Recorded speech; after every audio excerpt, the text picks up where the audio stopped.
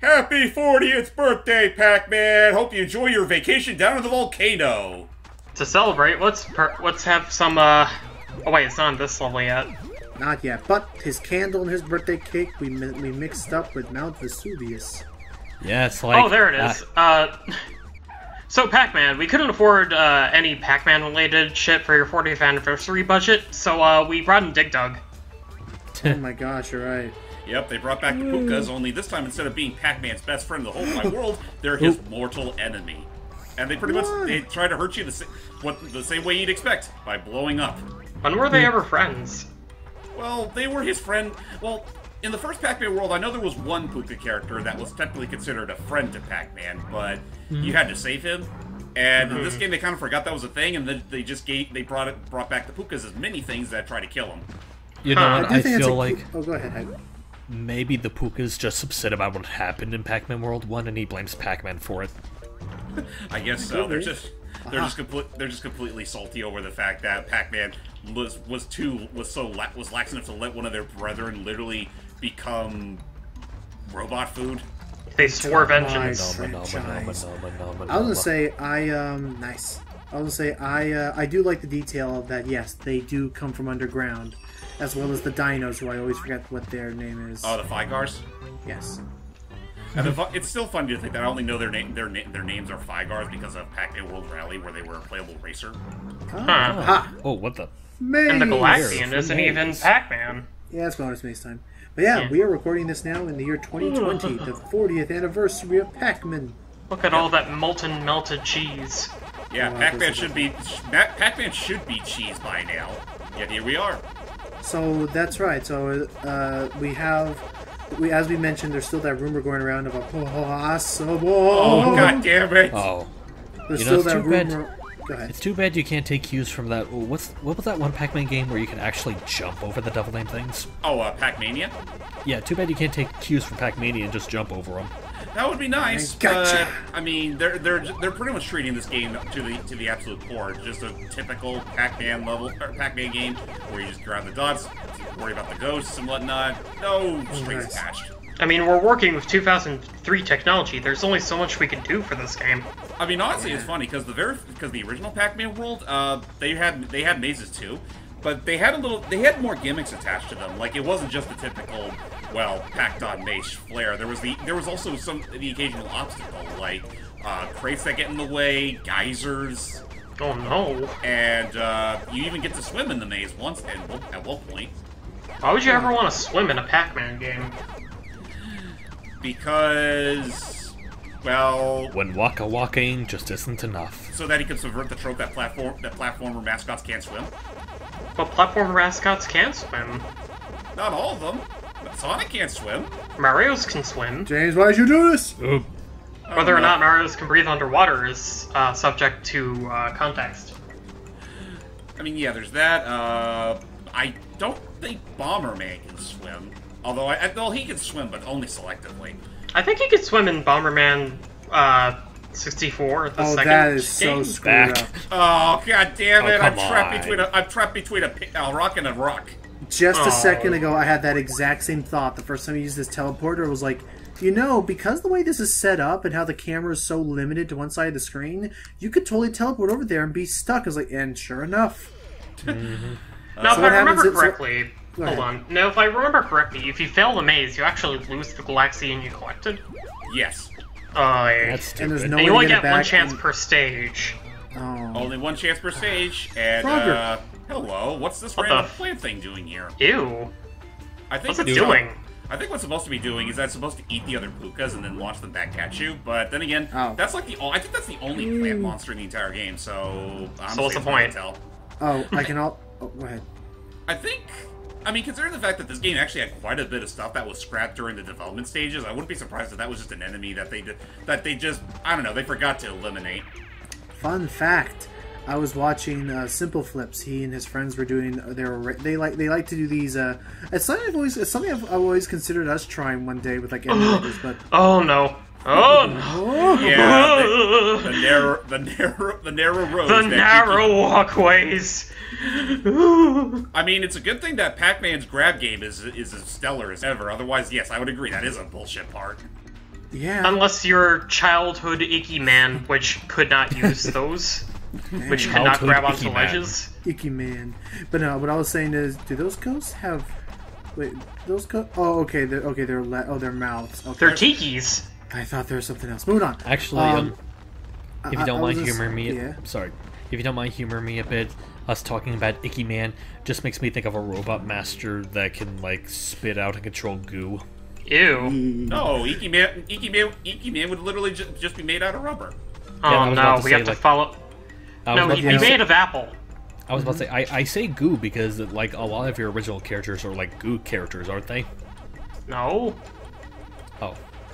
Huh. Oh well. I thought they were just elastic. But yeah, what I was saying is, Also, I hate those things. I hate those things over there. On the Are those left. things again? They're just magma gorillas, as far as I'm concerned. You can't Magma kill them. monkey.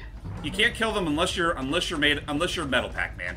Whoa, that fire is crazy. Because then you'd be heavy enough to crush their skulls in.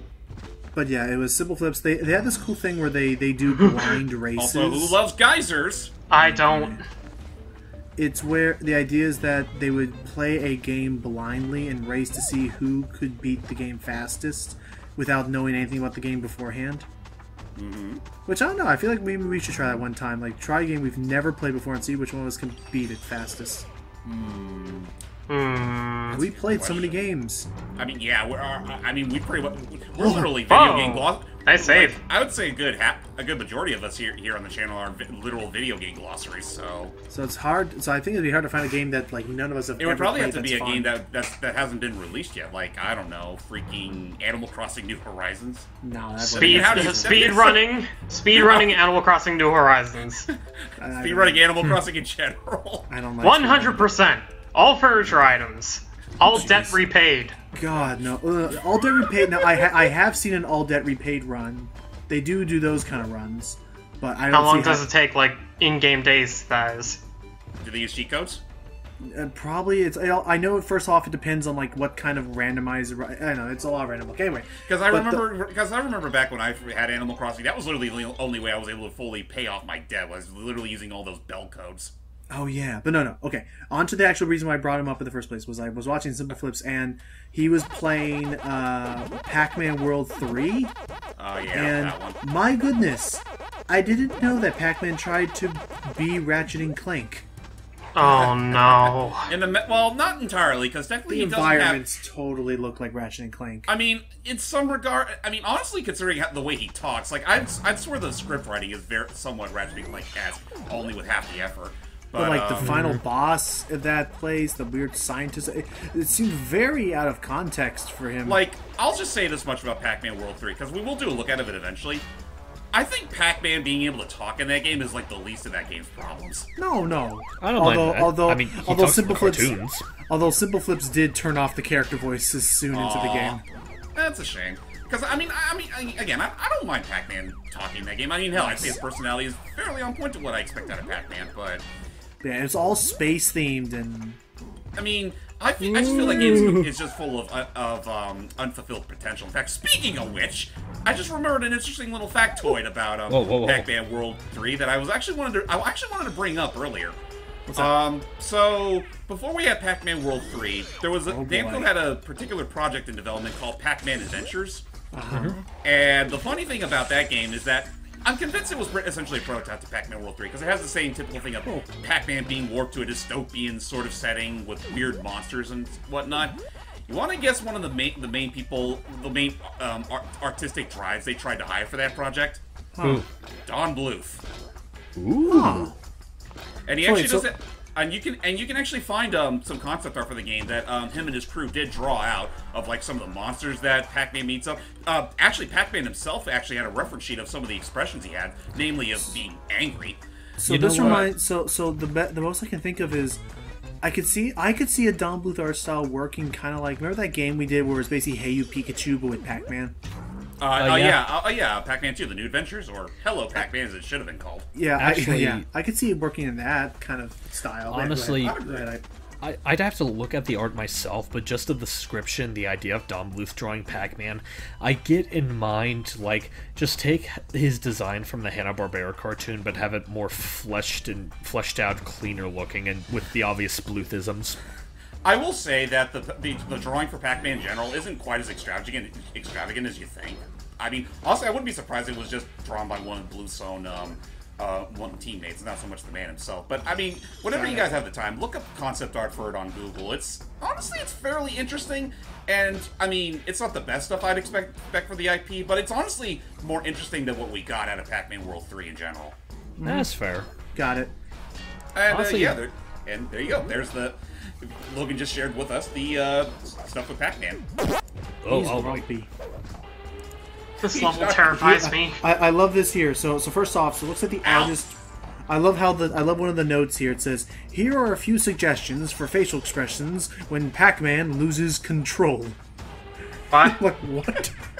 Control of I'm what? sorry, I kind of zoned out while during your Don Bluth tangent. Sorry. No, it's okay. This level terrifies me. Did you say this is literally the place where you start? This is where my enthusiasm for this game died. Oh, poor guy. Not this part of the stage, granted. We'll get to that soon. Oh. Careful. Okay. We will Okay. get to that soon. I mean, Yeah. all things considered, I don't think the volcano world in itself is terrible, but I can agree it's definitely where the game definitely amps up the difficulty. And I do think the boss for this world is absolute horseshit. Yeah, I just saw the reference sheet, and it looks nice in and of itself, but you are right, James. I would not have picked this to be Bluth. Yeah, I mean, I wouldn't be surprised if Bluth and his team were just told to keep mostly true to the sources they could. Which is fair. And I do appreciate Whoa. the sentiment of them trying to actually up Pac-Man's range of emotion, because we usually see him as the happy idiot. This level is really nerve-wracking. The way it forces you to keep going. Oh wait, thank God we have a. I just realized. This thank God we level have is very, very Oh. long. Yeah. It's not the longest level, I'd say, but things are ramping up big time here. This level makes me even- upset! We haven't even got to the third level yet. Wait, this isn't the So- third level of the volcano stage? Oh, this is only the second level. Yeah. Wait, so would you say this volcano level is the longest lasting area we've been through yet? Currently, yes. okay, I think I'm getting my wires crossed because I remember this being... I remember one of the volcano stages being the end of You might be thinking of the next level, because I remember that one being a Probably. bit of a pain. Probably. It was like an eruption or Oh something. yeah, then there's this the game expects you to do. Oh, what the hell? Yeah, you No. have to.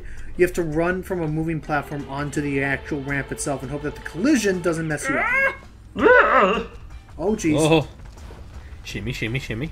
I honestly Shimmy, shimmy. forget if I actually played this stage. I don't know how you could. Yeah. You said you were in the volcano level. I know I was, it's just that I don't remember this part whatsoever. Oh. Maybe you just blocked it out of your memory because of everything. else that Probably. happens. It's probably the Probably. traumatization. Oh, not the traumatization. Just one thing I will definitely say against Pac-Man World 2 is that, like, some of the Oh. powerful effects of this game are Oh. fine, Oh. but there's no depth to them, so it kind of leads to some cheap shots like that. Honestly, it looks like it is impossible to get through this without being hit. At least once. Kinda, yeah. I'll say this right now: we haven't even got to the worst level in the game yet. We I have just it? mean from what I've seen Nope. so far. Damn it, Clyde! No. That Yeah, was just great. something. I'll still never understand to this day why Namco had this weird inconsistency problem with Blinky and Clyde. But Clyde. Clyde's right Ooh. here, but just the fact that we usually know the ghosts by their name and their color. Like, we all know that the blue one's Inky, the pink one's Pinky, and so on and so forth. But then you got Blinky and Clyde, which up until recently, Namco have never they never made it clear on which is which. There's I mean, at one point, Oh. I remember Right. they did name one of the ghosts Sue. Oh yeah, the purple ghost. So there was Inky Blinky, Inky Pinky, Pinky. Clyde, Sue. They're Inky and Pinky and the brain. And then brain. Arrangement had Kinky. Ugh. And then Wait, they what? kept replacing the ghosts in a lot of the games. I mean, aside from the usual 4, obviously. Because how the hell can you forget about the main 4 that just constantly get rear up Pax Rectum? And then there was a weird game, and then there's that weird one, Kinky. Kinky. What about That's Stinky? that is a canonical ghost name, Kinky. Well, I remember there was Yeah. Stinky, who was also a crossover of the Casper franchise. Wait, what? Right. Wrong ghost there, buddy. Stinky's But one of they're both Casper's 3 ghosts. uncles. True. Explain You know, that. I'm just explaining that to Hyper quick. Is what Icky meant is Stinky is one of Casper's 3. Okay, uncle well, I knew. ghosts. I remember that much. I just thought he was talking about a completely different ghost made for that crossover. Oh no. Evidently, I forgot that one of the ghosts was named Stinky. I remember Yeah. Fatso, who was Stinky and Stretch and Fatso. Who was voiced by the same guy who ended up playing Obelisk in most of our English. Oh yeah, stuff. Brad Garrett. Obelisk and what? In In the the- 2D, it's the Asterix versus the Vikings. Oh, I thought you were talking about Obelisk Tormentor. No. Although maybe that's what Obelix was a parody of. I don't know. I don't know. All I know is that Brad Garrett actually made a pretty fun Obelix. Ooh, Hercules the Grocer. But yeah, in that first movie, yeah, it was Brad Garrett. I know Stinky was voiced by the late great Joe Lasky, who did the voice of Daffy and Marvin the Martian and quite a few Looney Tunes stuff back in the I day, know like who particularly Marvin- Duck Dodgers. I usually yeah. just know for Whoa. Daffy. Oh jeez, we're Where's getting an risky apple? now. Oh jeez. No, it's this part right here. Oh, you know this part? fucking part. How are you doing I it so could- well, James? It just... Simple. I pay attention to drop shadow. If at least I can see one. Oh wait, no, never mind. I don't even see a drop shadow. I just played a ye old faith. Oh, by the way, the lava's rising during that entire section. I'm just that good. I just make my own luck. It's usually the lava that screwed me over when I was younger. So yeah, we're about half of the way done with the volcano levels, and we pretty much finished off our panic. I'm still panicking. Well, that's it, ladies and gentlemen. Stay tuned for the next part as we reach our magma opus. Ha! Ha! Till next time, everybody. I'm so sick and tired of this damn game. That is not a magnificent climax.